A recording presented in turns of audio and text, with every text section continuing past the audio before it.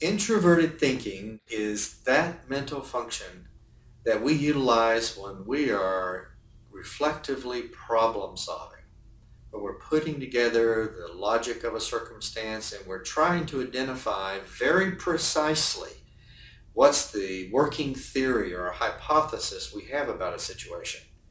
Introverted thinking is persistent about precision and accuracy to make sure that the problem solving that's going on is going to be moving toward an accurate solution. Introverted thinking likes to look at multiple hypotheses. Introverted thinking prefers to question, to challenge, to take a look at multiple explanations in a circumstance and in a situation. Driven for precise answers, introverted thinking will prepare a logical, orderly proposition for how to move forward in a circumstance.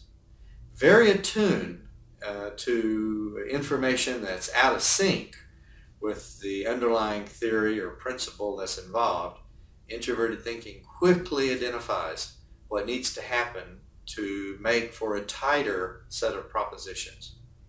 And that's a summary of introverted thinking.